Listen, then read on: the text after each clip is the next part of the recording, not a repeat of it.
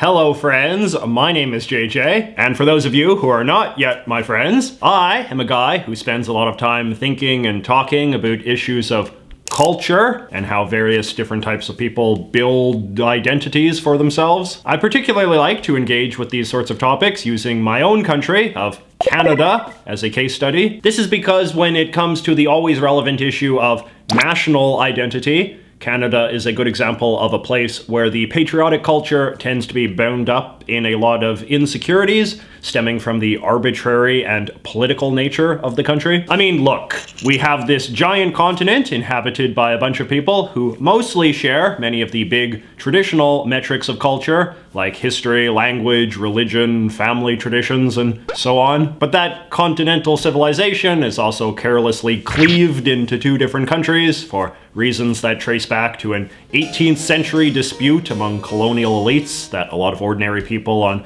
both sides considered overrated even then. As the writer Douglas Copeland once put it, if you were from outer space and were shown a topographic map of North America and then told to come up with the stupidest way possible to slice it up, you'd probably say, let's put a straight line right across the middle which totally ignores all ecosystems, biospheres, and geological formations. That way we can permanently warp and cripple the citizens on both sides of the border. And yet this is exactly what happened, but not in such a conscious and deliberately playful manner. But anyway, the way things played out is that this half, the United States of America, wound up being the mightiest, most important country in the history of the world, while this half, Canada, not so much. And one fairly predictable thing that happened in the aftermath of all of this was the creation, on the Canadian side, of a myth of cultural superiority. Basically, oftentimes when two very similar societies split, the weaker half will assert that it possesses certain strengths of character that compensate for the lack of more traditional metrics of strength. The US South adopted this attitude towards the North after the Civil War, for instance. Ireland has this attitude towards the UK. Belgians feel this way about the Dutch, Pakistanis about India, and so on. And so too do the Canadians feel about America. Which brings us to King of the Hill episode 18 of the show's 13th and final season, an episode known as Uh-Oh Canada,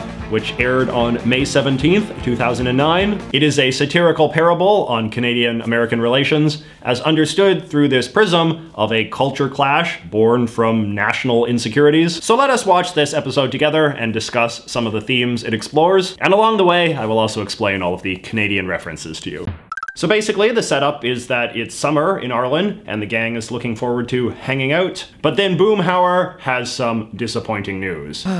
This will no doubt be the best summer of our entire lives. Yep. Well, I tell you what, man, I'd love to just chill back and then get a dang old grill and chill, man, but I've got to head up to Canada this summer, man. Canada? A man only has so many summers, Boomhauer. Why would you waste yours in a country that's dismantling its navy? One running gag I really like on King of the Hill is when Hank gets offended by some very idiosyncratic thing. This idea that Canada is dismantling its navy, as far as I know, that's not actually a specific reference to anything in particular, but there is, of course, this long-running idea that Canada is sort of not pulling its weight in terms of its military, you know, chronically sort of underfunding its armed forces and this sort of thing. Talking about them house swap with no Canadian family for, eh? House swap? There's gonna be Canadians living here, walking around, touching things for 3 whole months? You're gonna be gone for an absurd amount of time. Miss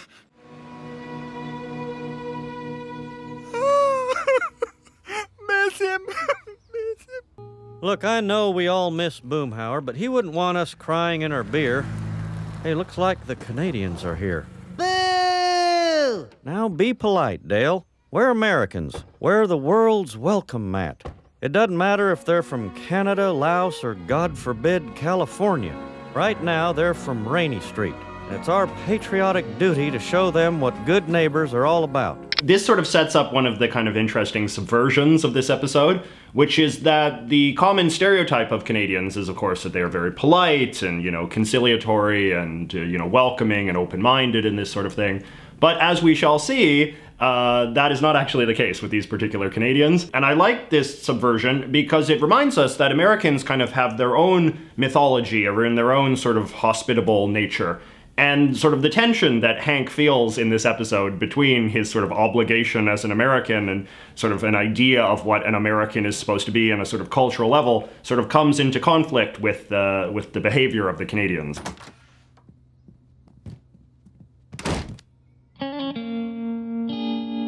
Holy jeez, this looks like one of those spicy motels. Well, we wanted something different than the lake this year. I think we got her. I can immediately tell that this family is supposed to be from Ontario because of the way that the father says the lake. This is a sort of very stereotypical type of holiday that people from Ontario like to go on. You know, renting out a cottage by one of Ontario's many, many lakes. I remember when I was briefly living in Ontario, hearing people talking about going to the lake for the summer was such a common thing. Oh dear, I'm just gonna slip this young lady behind the Chesterfield. The mother calls the couch the Chesterfield, which is another very Ontario sort of signifier. My father is from Ontario, and he always called the couch the Chesterfield when I was growing up. Chesterfield was, I think, at one time a brand of couch, and that's where that comes from. This is a word that you are very likely to see in any purported list of Canadian slang. Hello and welcome to the United States. Peggy Hill at your service. Hank Hill, good to meet you. Gordon Huskins, it's a pleasure. Oh, sorry. This is my wife Maureen and our son Ollie. One of my favorite things whenever Canadians are depicted in pop culture is to see what names they're given. They're often given these like very stereotypically like square white people names. In this case, the couple is Gordon and Maureen. I think the father in that episode of The Simpsons we talked about a few weeks ago was also named Gord. How tall are you? 4'11". Oh, right on. That's 150 centimeters. Hey, I sound tall in Canada. I wonder if I'm thinner there, too. So there's two things here. One thing is that the kid's shirt says Proots on it, which I believe is supposed to be a satire of the Roots Company, which is a popular clothing chain in Canada. But the second thing is that the kid thinks of Bobby's height in terms of the metric system, which is just incorrect. I actually made a whole video about this very topic, which is Canada's sort of half-hearted embrace of the metric system. And one of the things that I talked about in that is that Canadians are not, in fact, super fluent with the metric system, and certainly do not use the metric system in reference to their own bodies. So describing yourself as being 4'11" or whatever, like that is exactly what Canadians would do. Same with your weight, which would be measured in pounds. The metric system in Canada is generally only used for less personal things, like stuff that the government regulates in some way, like highway signs and packaged foods. But you can just watch the full video if you want to learn more about that. That's a good-looking t-shirt you got there, Gordon. You in the mower business? Oh, I wish, but I've got a thing for McCullum mowers. Canadian outfit. Ride high, ride strong, ride McCullum. Now that's a slogan. So this is just a made-up company, McCullum Mowers. No such actual thing in Canada. It's a good name for a satirical Canadian company though, McCullum. I notice that this is another sort of very stereotypical thing when we talk about sort of cliched Canadian names. There are a lot of people of Scottish heritage in Canada, which has led to last names beginning with MC being a very sort of stereotypical thing. Of course, I wouldn't know anything about that. This is for you. And join me, won't you, on a 50-state tour of America. Here's Texas barbecue sauce, Washington apples, Vermont maple syrup. Oh, that's so nice. But we always travel with our own pure maple syrup. It's like they say, you don't want to drink the water in every country, eh? I always find this to be an interesting reminder of just how culturally similar Canada and the US are. You have something like maple syrup, which we often think of as being this very iconic Canadian thing, and yet there are several maple syrup producing states in America as well, including states like Vermont that have made it very much their iconic thing as well. So you see, I predicted correctly. The family is apparently from Guelph, Ontario. Hello, my name is Suzette. I live next door. Yeah, man, I'm down bonjour, man. Here, I brought you some coffee crisp, huh?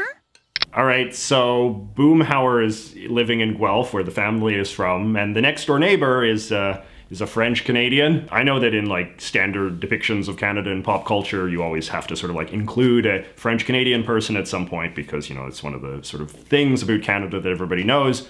But, you know, Ontario does not actually have a lot of French-speaking people. As anybody who watches this channel on the regs, of course, already well knows, French Canadians are very much concentrated in the province of Quebec, And it is the unequal distribution of French Canadians across Canada that is very much one of sort of the defining cultural characteristics of the country in reality, as opposed to sort of the country of popular mythology. Also, if I may be very nitpicky for a moment, the woman gives Boomhauer a plate of coffee crisp, which is indeed a sort of traditional Canadian snack, but they don't look like that at all in real life. Coffee crisp is actually a type of Canadian candy bar.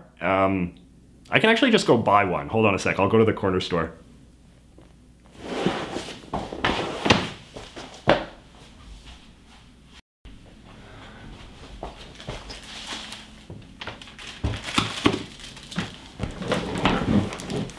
All right, so this is Coffee Crisp. You can see it's just a standard candy bar type thing. It's like a chocolate covered wafer.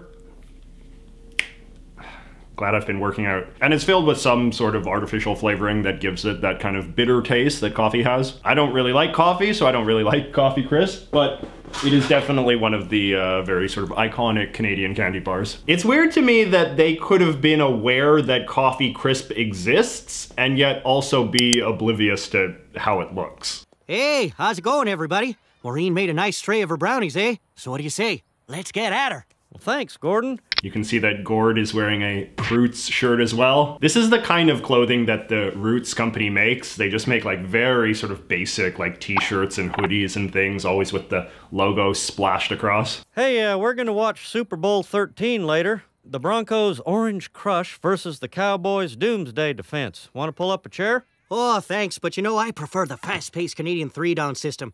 I mean, American football is a real snoozer, huh? Enjoy your nap, though, eh? So this is a good example of the Canadians sort of being self-righteous about a very sort of trivial difference between the two countries. There are some very small differences between Canadian football and American football, such as the fact that Canadian football only has 3 downs. But this is a very sort of ridiculous thing to sort of focus on because, of course, the sport is ultimately this very particularly North American thing that Europeans and the rest of the world know nothing about. You know, and I don't really think that there's even that many Canadians who would sort of get on their high horse about this distinction in particular. Most Canadians who like Canadian football would also like, you know, NFL football because, yeah, it is basically the same sport. And now, to commemorate our first draft beer of the summer, I present to you your very own personalized Frosty beer mugs. Wow. Gordon, I'd be honored if you used Boomhauer's. Cheers, everybody. Well, I guess it's a fine beer. You know, if you're not into flavor, but you love going to the washroom all night. Oh, sorry. Maureen's given me our secret signal to leave. Good to meet all you.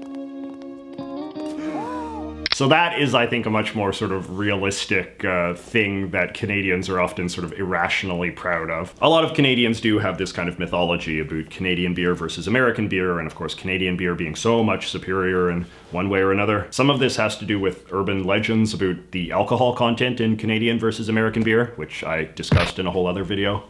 I can't believe Gordon called the cops on us. He's gonna be sorry when he sees me today. It's about time you woke up, Hank. Anger is more fun when shared. Mom, can I have another half-liter of OJ, please? What? Bobby, we speak English in this house.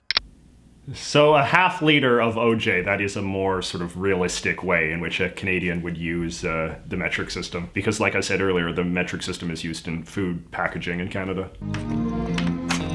Hey there, Hank. Can I make you up a Ryan Ginger? Nothing says summer like an R&G. Ryan Ginger, that's another very good sort of stereotypical Canadian treat. Probably the two most sort of iconic Canadian drinks would be rye, whiskey, and then ginger ale. So of course combining them would be the most Canadian thing of all. Ah, that Gordon Huskins. All he talks about is how great Canada is and what's wrong with America. I dodged bullets in the killing fields for 2 extra years instead of going to Canada. I like that joke. There is a kind of thinking among some immigrant communities, and I've actually heard immigrants in America say this, that sort of the Canadian immigration system is sort of much more open, much more generous. You know, it's easier to move to Canada than it is to move to America. But America is also the more desired country. You know, more people around the world want to move to America. You know, the numbers bear this out. So sort of the snobbishness comes in when it's kind of like, well, are you willing to struggle to get into America, or are you willing to settle for Canada?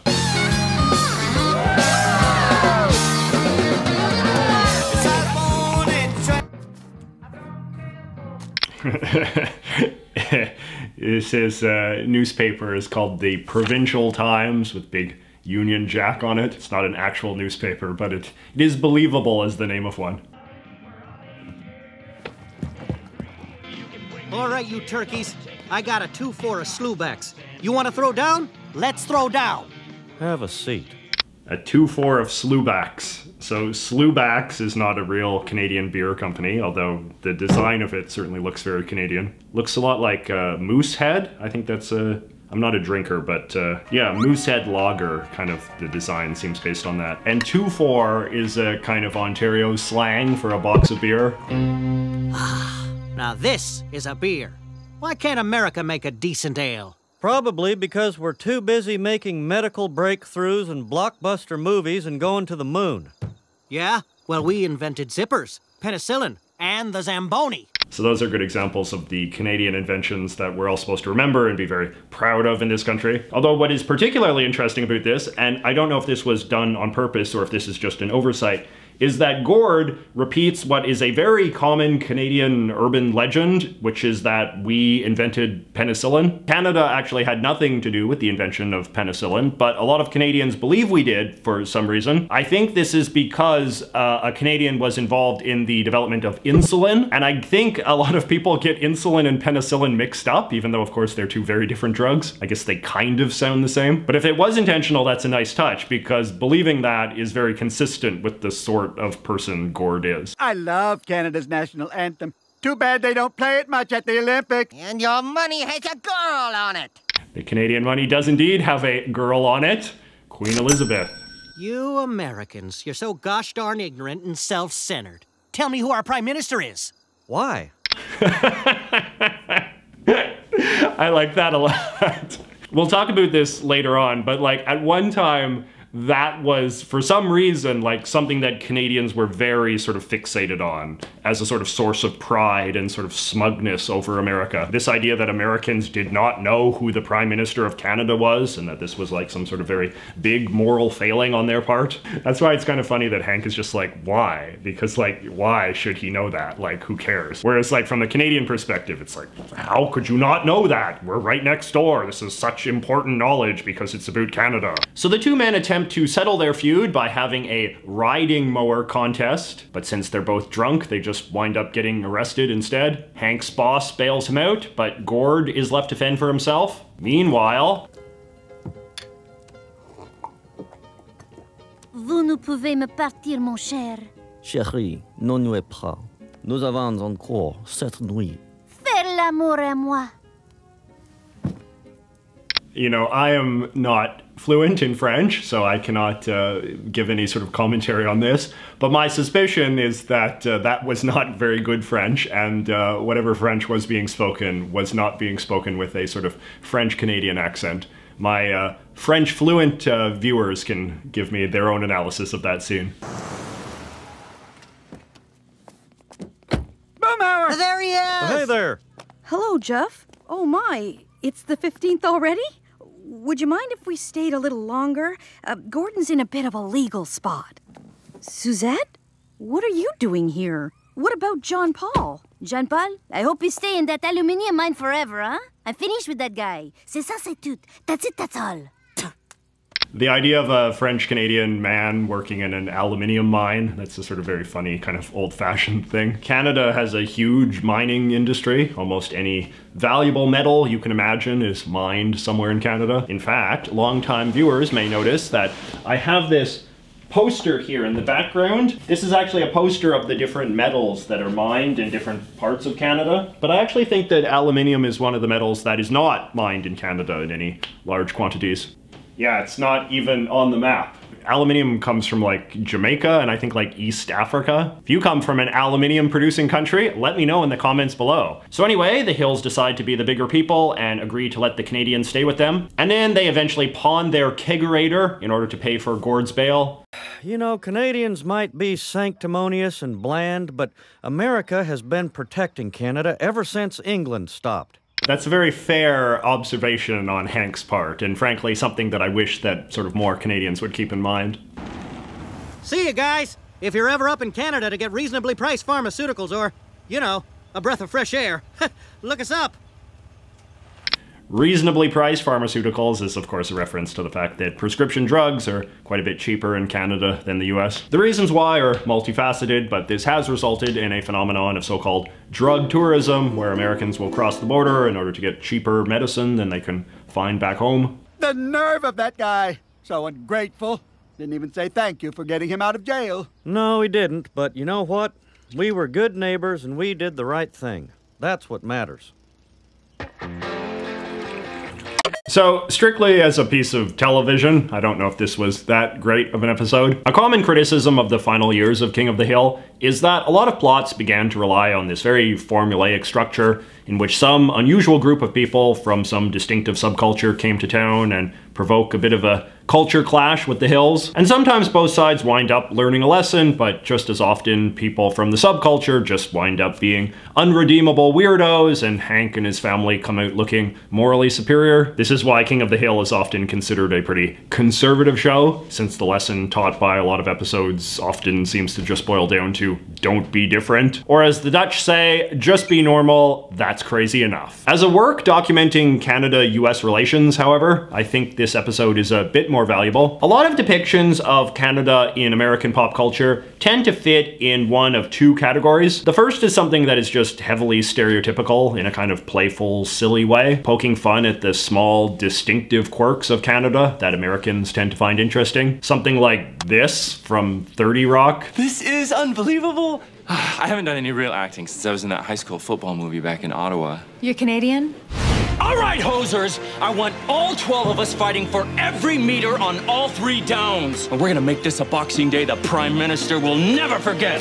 And then the other way is to depict Canada in this very flattering manner, a country that's portrayed as a better version of America, where the people are nicer and the social programs are more generous and so on. The Simpsons did an episode set in Canada recently that was based around this premise, and I did a whole other video about that. But this episode of King of the Hill is one of the very few times I can remember seeing a depiction of Canada in the American media that actually tries to engage with a more culturally complex dimension of the Canadian identity, which is the insecurity inherent in being Canadian and how it can manifest as a snobbish anti-Americanism. I have definitely known a lot of people like Gord and Maureen over the years, and although they are obviously exaggerated to some degree, I can also see how watching them would be uncomfortable for some Canadians, just because they depict an unflattering side of Canada that I think a lot of Canadians are in a bit of denial about. Both Canadian and American culture tends to flatter Canadians with endless praise about how polite and courteous we are, and I think that this flattery, combined with the constant need to feel morally superior to Americans,